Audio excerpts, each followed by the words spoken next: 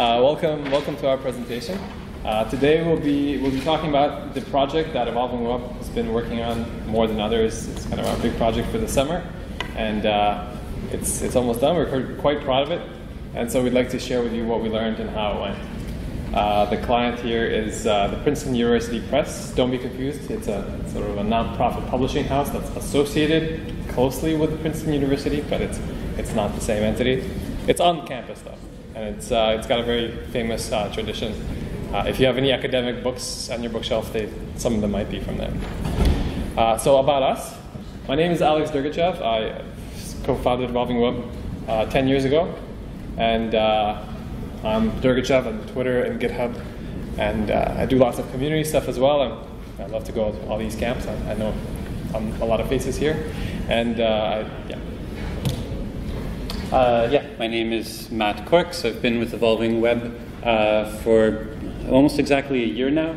I've been using Drupal since, as I usually say, since Pluto was a planet. My username on IRC and various other places is MVC. Our company, Evolving Web's been it's 10 years old, and we've been doing Drupal for about 9 of those years. We've done projects big and small. We've got a great training program.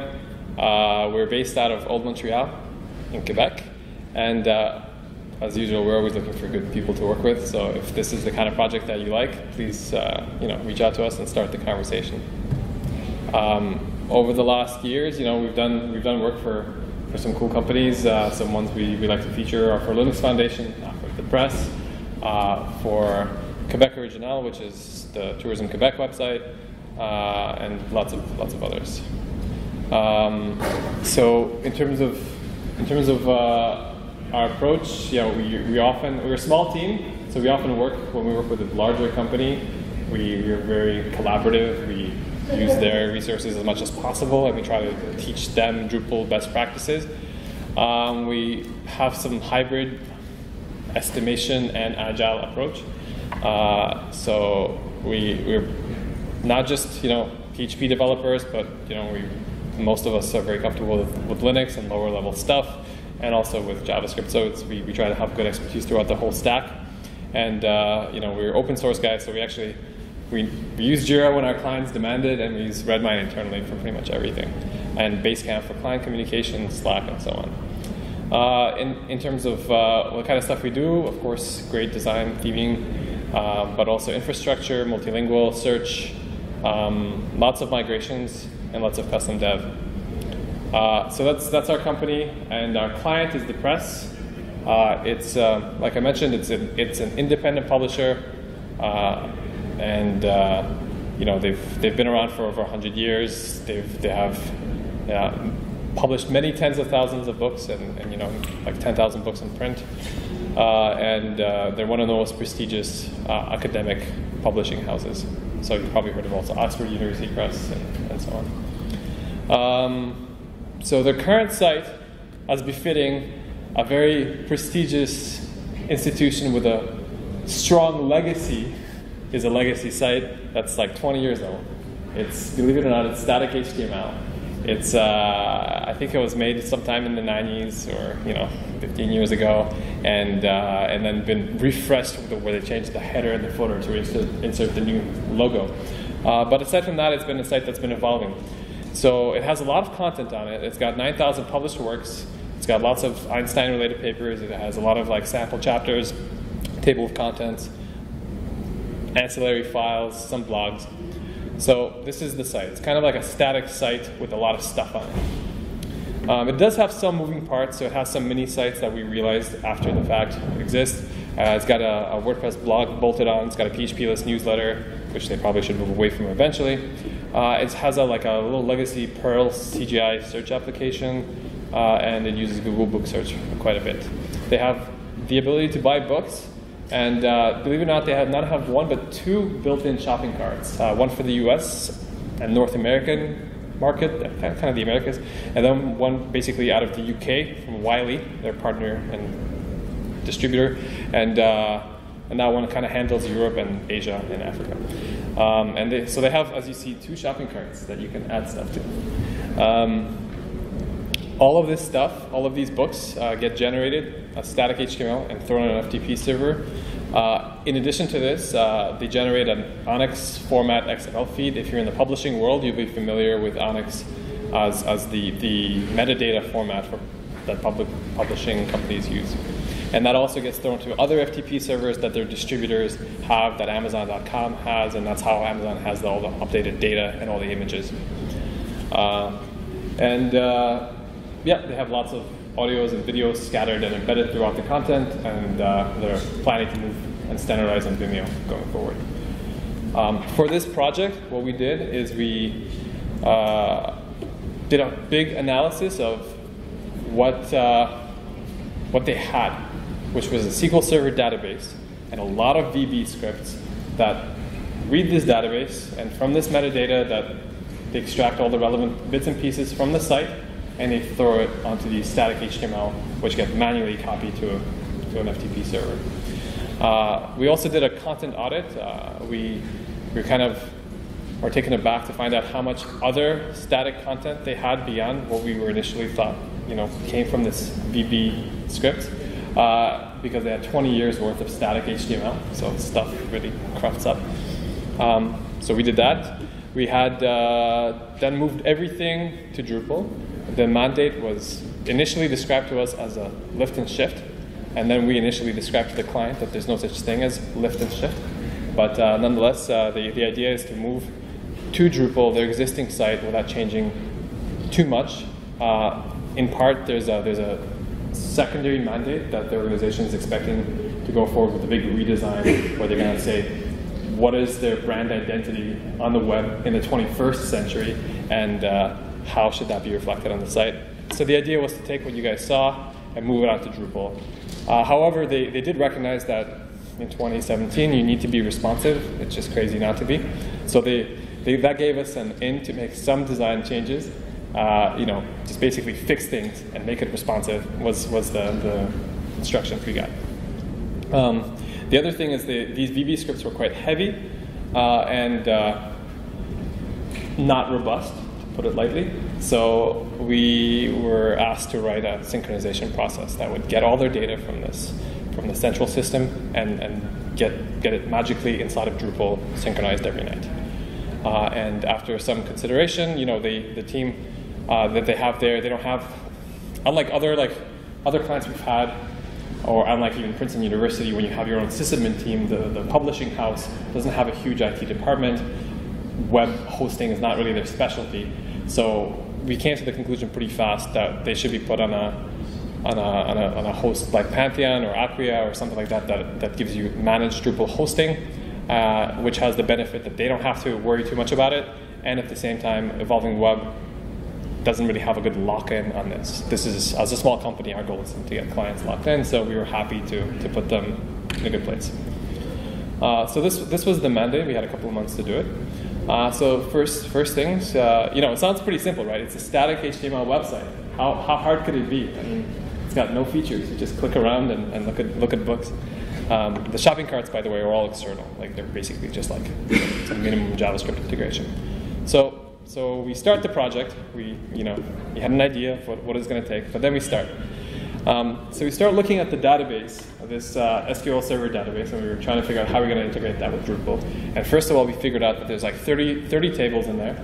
A couple of the tables, such as the works, like the books table, have 50 fields, of which maybe a third of them are being used in the website, and the rest are not. They're used in other parts of their organization. So we had to do a big audit of all the tables, of all the fields. What do they have in them? We had some sample content from them, so we know how to display it. If they're bold, you can't quite see it in the slides, but if they're bold, then they're used in Drupal. If they're not, we can just ignore them. So if they're bold, they're being used currently in the existing website. Yeah. And the other fields are just used for other internal purposes, but not the website. So we assume if it wasn't used for the old website, we don't need it on the new one. The next thing. So that started with the database and what's there. That's our source data. The next thing is they sent us an MSS Access database that connected to the remote SQL Server database, and this Access file contained a bunch of VB scripts embedded in it.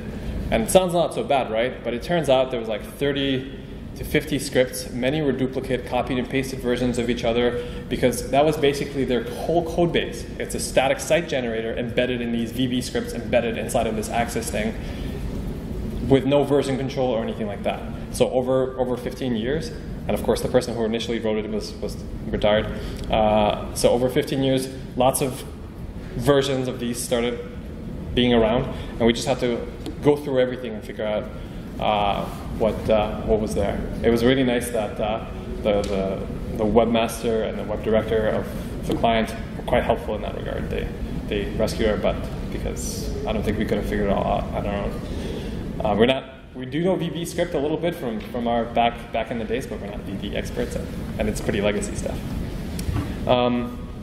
Another little kink with this VB workflow that they had is that right now it's only about 50 books, but before it used to be more, were marked as special. So the HTML that was generated for those wasn't put with the same folder as the rest of the HTML generated. It was put into the specials folder, and then a webmaster had to go in and manually merge whatever fixes or changes that had been done on production. So they were using Dreamweaver and stuff for that. So a lot of it was because they didn't know how to fix the VB script to do what they wanted, because it was just too complex. So we're happy to say, got rid of all this special workflow. The MS SQL DB was called Anne's Biblio, not to be confused with, Anne was the web director, not to be confused with the new system that we'll be moving to next year, also called VirtuSales Biblio. They have this web drive, let's see, was it a mounted drive that was accessible to all their workstations inside as W, that's the web drive. And so that's what they were using as FTP. And like I mentioned, the scripts were, each individual script was between 50, 500, 1,000 lines of code, but there was 30 to 50, so there's a lot of lines of code in total. We estimate that there was 5 to 10 real lines of code, and the rest were all duplicates.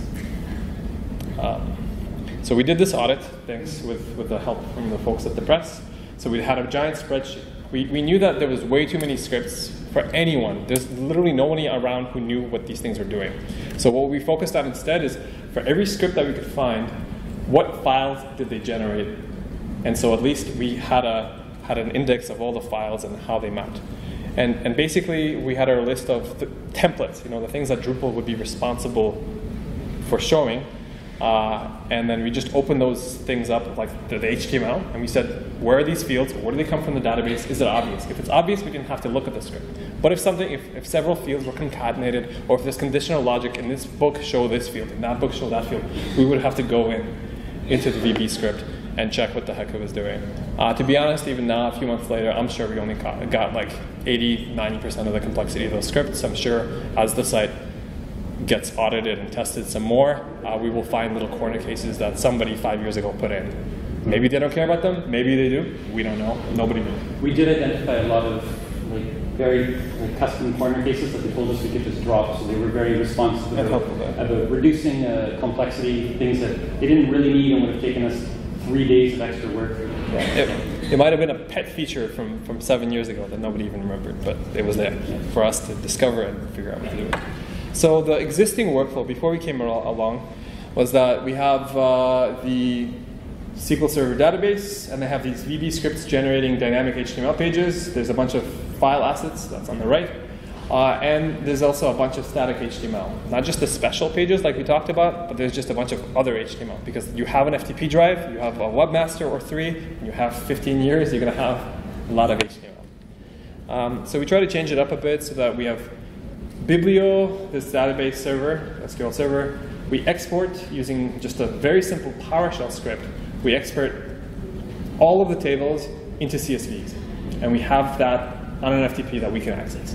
Then we have a Drupal migration that actually runs on cron every night that goes in, checks to see if there's new versions of those CSVs, pulls that in, checks to see which rows in those CSVs have changed. And for any new rows, it makes records. For any updated rows, it updates the records. And for any rows that were deleted, it removes the records. So we did quite a bit of work to write these migrations. We've kind of scratched our head quite a bit about what to do with a giant collection of accumulated static files, images, PDFs, videos, source code. Don't ask me why some book had a source code, but it had source code. Did we decide to move it all into Drupal? No. We said that's just a recipe for madness. So we decided that the only thing we are going to move into Drupal are cover images, because we have to have resizing and all this beautiful thing and meta tags with images. The rest, we told them, your existing web thing can be its own FTP server. It's going to be on a different domain, like assets.press.princeton.edu, and we're going to just update the links. So we shouldn't have any broken links, but we're not going to take all this cruft and move it on into Drupal wholesale. And it's up to their existing web team to clean that up if they want, or not, or they can manually bring it into Drupal. Yeah. Well, we also are aware that with Drupal, there's a lot more capacity to build dynamic pages because we have the power of views. So some of the things that were dynamic because of VB script generating them, like a listing of recent books, if they bothered to make a VB script for it, then we made a view for it. That was about half of the listings of books. If that listing of books was manually edited, we realized that we just didn't have the time to go back and forth and say, look, let's make it dynamically generated. Even if it's really easy, it won't be the same as their listing that was manually generated, and then you have to go to them and say, is the new one better, worse? Are you happy? Do we need to make exceptions? We didn't do it in this case, but let's follow up with it. This is what we did. We wrote, for every single table, we wrote a query that just pulled out only the fields that are being used and generated these as CSVs. So it's a very simple export feature. We did this because we knew that in the future they're going to shift away from the SQL Server database. They already said they're going to use VirtuSales Biblio. And we know that VirtuSales Biblio can make reports out of the data that's been stored in there. As XML, as CSV, doesn't matter. So we didn't want to do anything complex also, because this part is running by their sysadmin in a cron job on a server we don't control. So if there's any bugs or errors, we always play broken telephone trying to figure out what's causing it. So we had to make these export scripts as minimal and simple as possible. That's why we don't do any cleanup, any joining, anything. His job, is to take your source data and generate these CSVs. Straightforward. Now we've got to move that into Drupal. I don't expect you to digest this table, but for a static HTML site, you think, with just a single content type, basically books. Turns out, no, there's a little bit of complexity after all. So guys, I think it's, yeah. So the complexity here is that the work content type has a lot of call it field collections in Drupal 7 terms, or in this case we use paragraphs, but however you want to think about it. These are entities that don't have their own URL, but they are aggregations of fields that belong in groups to each work. So we have the works, we have the author, which have many one-to-many or many-to-many relationship to works, and then we have a bunch of paragraphs related to reviews, links, illustrations, and so on, and then a bunch of fields related to these paragraphs. And of course, taxonomy. So we then we got access to their FTP server, and we realized that there's 77,000 HTML pages there. We're not talking about PDFs here, we're talking about just HTML pages. And we kind of had a small heart attack. This was after we already gave an estimate and a schedule and all that. For a static site, how hard could it be? But after we started digging, we realized that 20,000 from that audit, right, from the VB script audit, we realized 20,000 are being generated by the VB scripts and are going to be handled by Drupal templates and views. Fine. 54,000 are actually old versions of generated pages because they wanted to make a backup and through .back or something, and they left it in place. Because it just accumulates. It's HTML. It's not a dynamic, it's a static website. For all those people who love static site generators, keep this in mind. And then turns out that the actual number of HTML pages that had to be manually audited and considered was really only 2,500. Still quite a lot, but a human achievable task. It's not something you can't do with a couple of weeks of work. In order to triage all these crazy folders, which of them were garbage, which of them were ancillary files, which contain HTML, which didn't, we made a big listing of every folder that has at least one HTML file, because if not, Drupal won't touch it. It just goes on the asset server. So everything that does have HTML file, we collaboratively went through, did our passive, trying to figure out what's there, then their web team confirmed, denied, gave us comments, input, and based on this, we were able to cut it down to a much, much smaller list of essential pages, static pages to bring in. I also did what I think is a clever thing, where I have my own little FTP like static server with a backup of the site that enables directory listings after you password protect, and so I have a link to that. So if you want to see what HTML files are in any folder, you can click right from the Google spreadsheet. So this was the audit. It was a lot of work. It scared us a lot, but fortunately, we're good at this kind of stuff, so we plowed on into the implementation. And we built the site. We got our designer we gave him the instruction: make the site look as similar as possible while recognizing the fact that you're going to make it bootstrap based. You're not going to try to copy a design from the 90s, right? You're going to make it a modern design that works easily, but pretty much has the same elements. We got very limited mandate to change things or to make decisions because the creative team was not part of this. This is supposed to just be a modern version of the same design. So we still have the same slideshow. We still have just the featured publications on the homepage. And the one thing that we did is the 2 search boxes that they had, we made collapsible because we know JavaScript. And so when you click that little search box, then the 2 things pop up. It's because it's Drupal, because it's Bootstrap, because it's clean. It's got much better user experience. It's got much better SEO. This is not this spaghetti code VB system anymore, but now it's a very clean, minimalistic Drupal site with admittedly a very complex migration bolted on. But so their web team can now just go in and update the content with WYSIWYG. Images are auto-resized. Users are much, much happier. So for the homepage specifically, like I said, we stuck to the existing look and feel whenever there's any doubt. We're not trying to change anything. We're just trying to take the cheapest possible way and make it look not broken and make it responsive. We did ask them for permission to change the menu. If you guys remember, they had a 15 or 20 item left sidebar on every page. And that actually would once in a while change, because when you get to a different section, they would manually edit it. But for the most part, it was just a static left sidebar, and we asked them to make it into a drop-down menu. I'll just mention that left sidebar was a usability nightmare. It wasn't consistent on every page. It was way too long. It should have been multiple levels. So there's we'll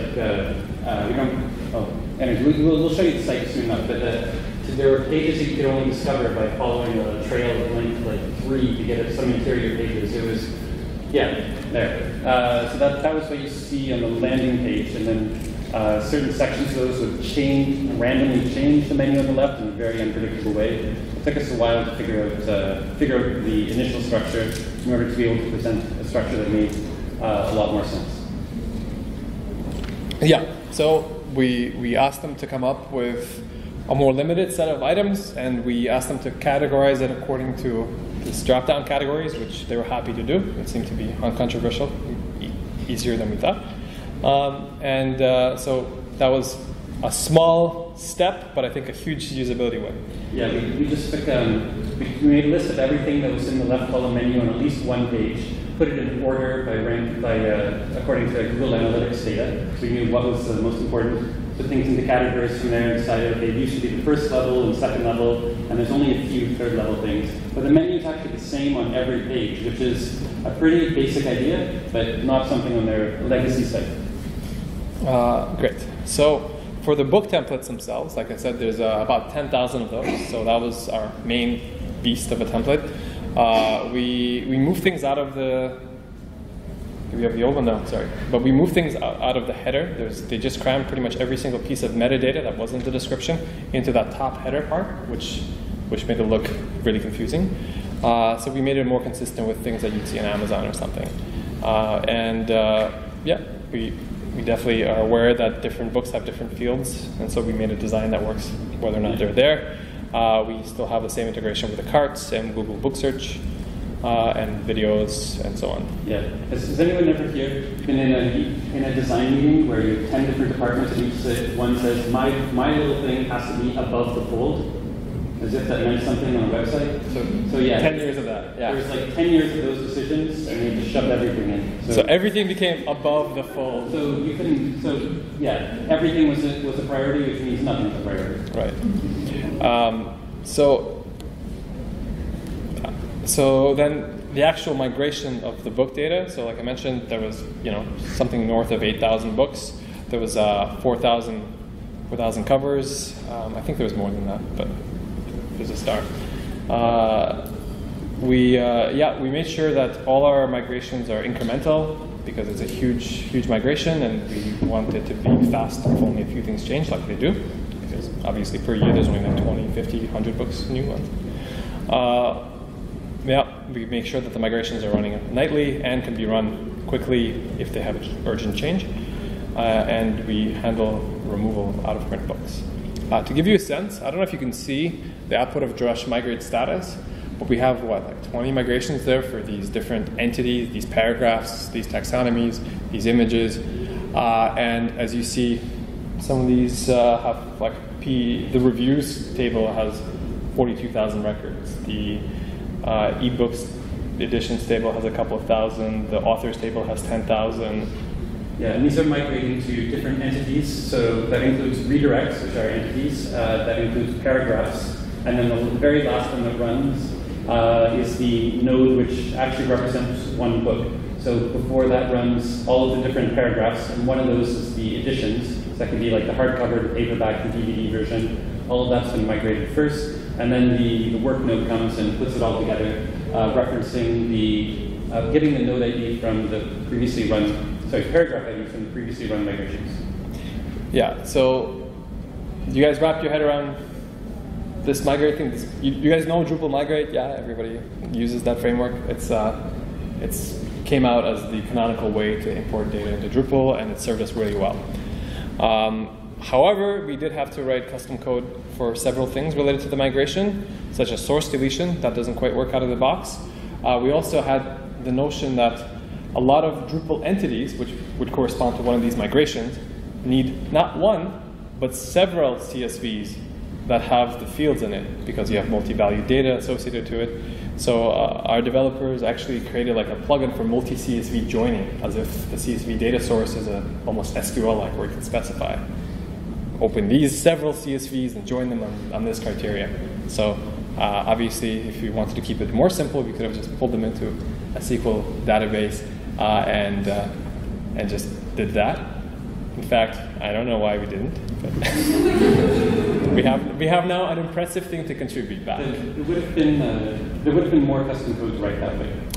Yeah, it definitely would have added moving parts for sure. Yeah. Because once you change those CSVs, there'd be more things to maintain. Yeah, there's pros and cons. The more moving parts, the more points of failure. Another thing that Migrate out of the box doesn't do is support for getting these source files, the source CSVs from FTP or SFTP. We kind of waffled back and forth what they wanted to provide us, so we were able to easily support both of them. And this also manages for SFTP, it actually connects using SFTP and does an MD5 and sees if the file changed and looks at timestamps. So try to be smart about detecting changes. Another gotcha was running all of this in cron. So Migrate out of the box did not run on cron. So we took a few iterations of getting it right, and we thought we had it right. It was fine. We just ran it from our cron job, and then we moved to Pantheon, where the cron timed out quite aggressively, and all of a sudden what we did wasn't fine, so we had to rewrite it to use queue workers. And then we think it's fine, but that was just this week, so we'll let you know. So stay tuned. There was, of course, encoding issues, as you would expect from any Microsoft SQL Server original data that we worked through. There's just a lot of fields, a lot of interrelations, and a lot of legacy complexity that nobody could quite explain, but we muddled through it eventually. One thing that I'm kind of proud of is how few contrib modules we have. Remember, this is mostly a static HTML website. No one's expecting bells and whistles. So what you guys see here are mostly migrate stuff and API helper modules, some basic site building stuff like context and active trail, a little bit of the entity browser for images, and photo. So really, this is not a site where we enabled a bunch of contrib modules and called it done. On the other hand, up until the last 2 weeks, I think we only had one custom module, the PEP migrate. So we also had to write no custom code except the migration. Eventually, I think Jigar in the back had to write a views argument handler for some advanced yeah, stuff. So we didn't change any URLs on the site. That was out of scope. Yeah, that was out of scope. Would have required approval from too many people. So in order to have a view, to keep all the views arguments looking the same, we had to write, or Peter had to write some fancy views argument handlers. But No. yeah, that was a bit of work. But that's like I think one other custom module other than migration. Yeah. So we have a bunch of these lovely fields, and then displayed correctly. We cleaned up a bunch of stuff, of course. We had lots of PDFs linked all over the place, and we had to make sure that they're being linked to that new assets subdomain. We also, in the source data, we had a ebooks table and a books table, and it had like 90% of the same 50 fields. So we kind of we normalized it in Drupal. We had supported apps. They have apps, and now we support that, and we dealt with stuff. So that was that. We also took, a couple of hundred of the top pages, according to Google Analytics. Everything that was linked in the menu, anything that you would really miss in a soft launch, and we imported it ourselves, and we cleaned it up as much as time allowed. So we did that first pass. The site doesn't look terrible, and we handed off to their web content team to go through the long tail of everything else and fix it up. Of course, we did the search in Drupal views. We did all the listings, all the taxonomy listings inside of views, and some things like view in print, which was manually a list of books. They can move into a view later. So the next section is going live. I'll leave that to Matt. Sure. So this is just our checklist of things that had to happen before the site went live. Right now it's existing on a beta domain. We're expecting the actual hard launch to be in a couple weeks. We already mentioned that we deployed on Pantheon, which means we've been testing in that environment for a month, 2 months now, maybe a month or two, to work out any specific issues there. We created a second domain name that points, so assets.press.princeton.edu. That resolves to exactly the same place as our current live domain. That way, so then we rewrote links to PDFs, like their massive pile of legacy PDFs, to use that domain name. So it goes to the same place, but after the launch, that domain will keep working and will just point to the existing server. So all of their links to like photos and like the zip files, which are the source code for some computer science textbook and whatever, can still live on our old web server, and they can migrate that over later. We spent a lot of, as Alex mentioned, we had to spend a lot of time working on cron timeouts as we were running migration nightly, because we need to do a nightly sync of their bibliographic data. We ended up doing that by making a queue worker. So that was interesting. But that was a major difference. That was the major difference between our dev environments, where, of course, we all set the PHP timeout to be -1 and the memory limit to be -1. Then you go to your production environment, and hey, why doesn't the system want to do that? Well, at least we were using Docker for our Yeah. So we did have that control. Other things like, these are just small, like go live checklists that would be common to any site. We made sure their Google Analytics footer was there. We made sure we had to turn off Devel. We had to make sure that the live site's domain was whitelisted, because Drupal 8 is, of course, is a concept of trusted domains. We had to,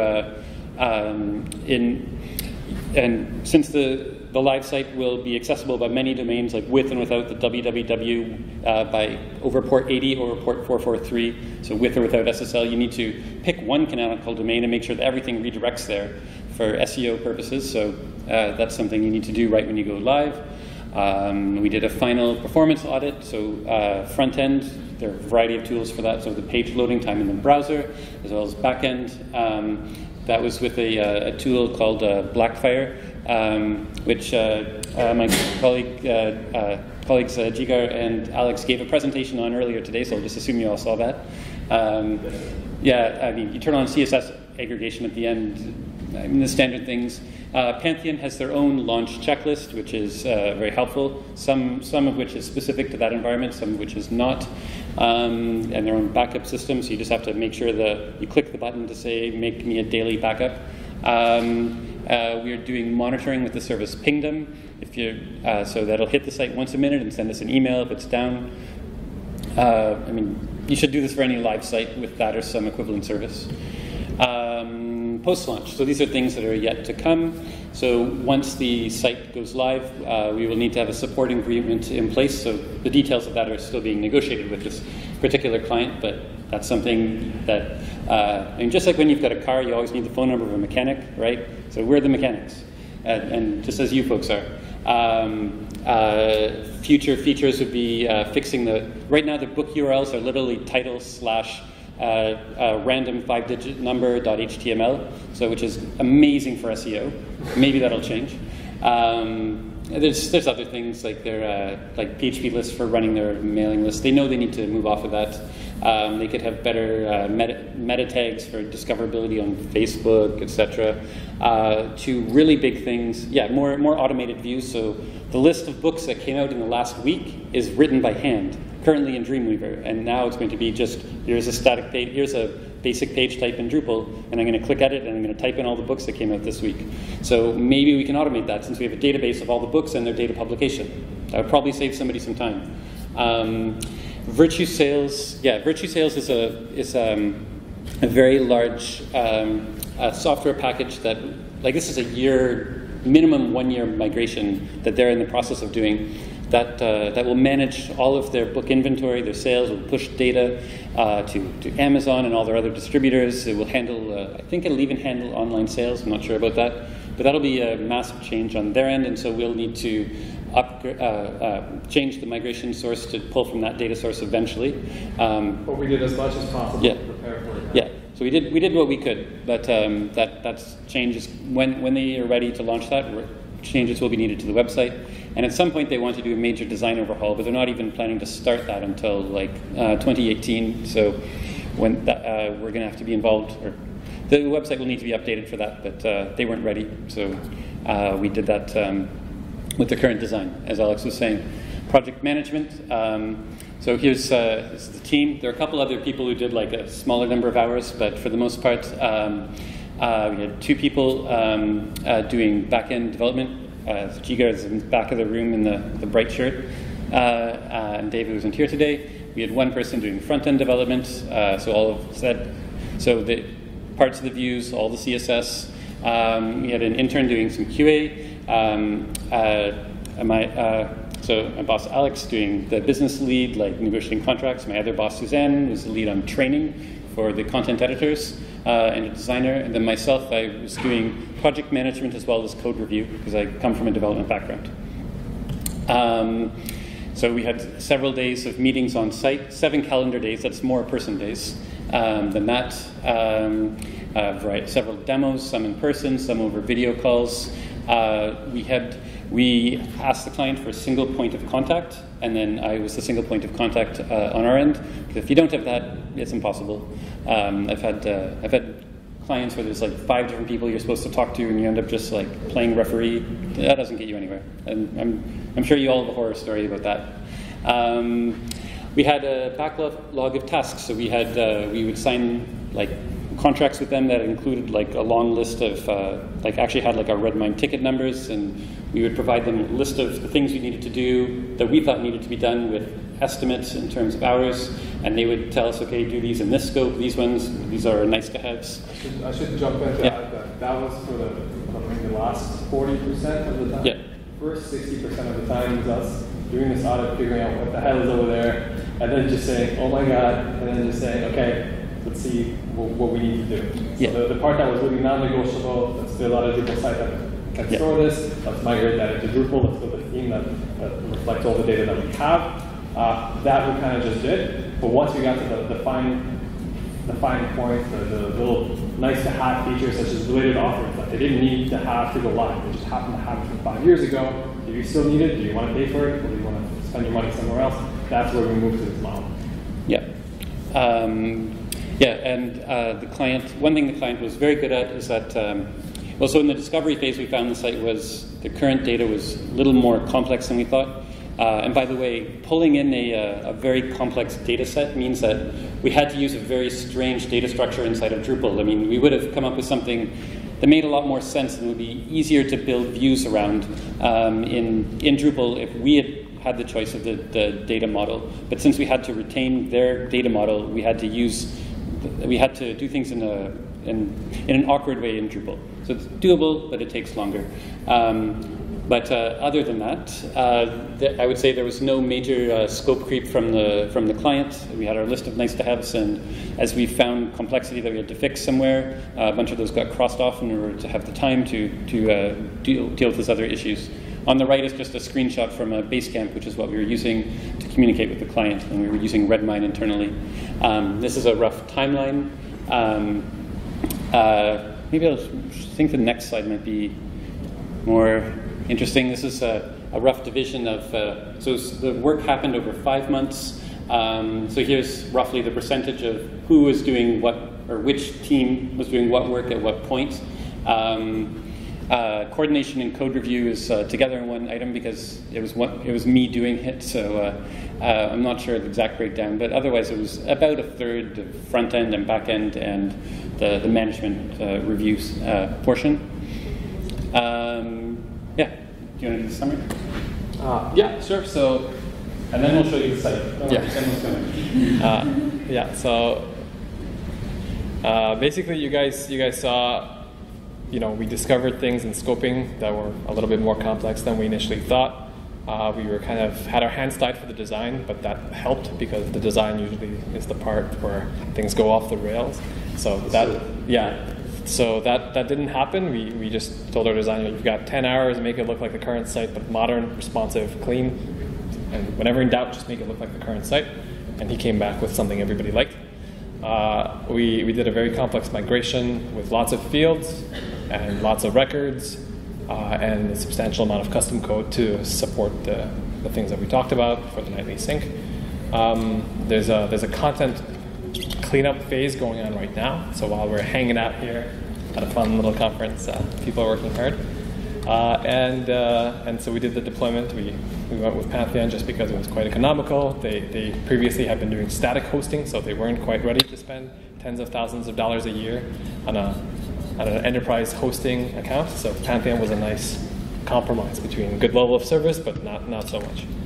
They have 500 or 600,000 page views a month. It's a really, really huge amount of traffic. So we're going to see how that goes. So we're doing a soft launch for that. And we'll be entering this sort of maintenance and ongoing building mode where in parallel or maybe in advance of their big redesign and their migration to virtual sales, we'll be adding these little nice-to-have features that we deprioritize during this phase, or other things that their stakeholders, now that the site goes live, now that the site has changed substantially for the first time in 10 years, I'm absolutely sure that there's going to be a ton of stakeholders who come out of the woodwork and tell us what everything is wrong, that weren't even part of the conversation. So that's what the maintenance agreement is hopefully going to be comprehensive enough for. We kind of caught off guard on this last-minute checking migrations in Cron and Pantheon with client provided SFTP credentials, so we had to work on that quite last minute. We were surprised by the complexity of their legacy code base, but I guess we shouldn't have been. Also, same thing with the content cleanup, but fortunately the client's content team stepped up to handle the bulk of that. And also we probably should have done the training for the editor experience a little bit sooner, so we'd have more time to do that. Kind of sorry that it was at the end and we just did the bare minimum for now. Yeah, in terms of the usability for the actual content editors, because there's still a lot for them to fix manually or to update manually, and the user interface is usable, but Drupal can do better, and we didn't put effort into that because we needed our time elsewhere. Yeah, that's Drupal 8. It's not Drupal 7, so out of the box, it's already 10 times as good. So that's great, and they're happy, but we are. Know that we could have done better. One of them was using Notepad, so we've given her a better experience than that. And so the timeline, it did shift a little bit, especially with having the soft launch, especially with this content cleanup. That's not what we quite expected, but everyone's reasonably happy. And in terms of the vast majority of the development happened in May and June, which for an organization like this happened 8 times as fast as anyone expected. This project has this been in discussion for years before we came along. So we kind of came in, most of our team, we have a very small team, we kind of came in and sliced and diced with machetes and got through all their complexity and really built a minimum viable product. We gave them, just enough input to say what's more important, but not to add new crazy things, and they were really good at not doing that. So thanks to this really good collaboration, we were able to achieve a lot. At the same time, we weren't able to achieve everything. Evolving Web, we only do time and materials contracts, and so the client is perhaps justifiably a little bit miffed with us coming back and saying, you have to choose between things. Guys, this is complex stuff, and our schedule is what it is. We can't add more weeks to the schedule without adding more budget.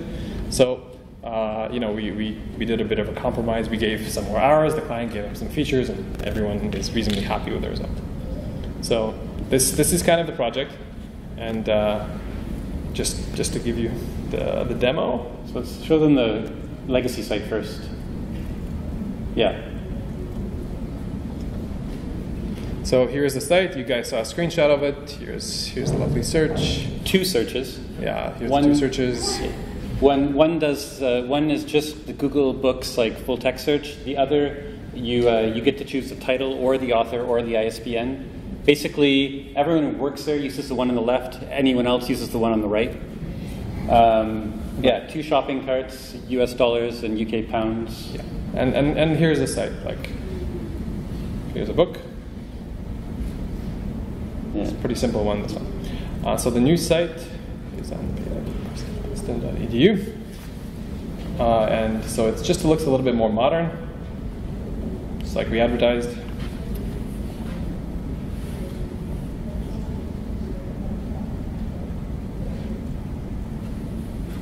Can I show them the show more? You scroll up. Yeah. Some of these are really long. Well, it's not that long, but sometimes the reviews, sometimes a book could have 100 reviews. Or sometimes an author, there'll be a list of all the awards that an author or a book have won, and if somebody won a Nobel Prize, he really wants that on that website. I probably would too if anyone gave me a Nobel Prize. But it gets lengthy, and then you can't quickly scan the page and see the important parts, or the table of contents. That's important information, but it's also often pretty long, so that's always collapsed by default, for example. Great.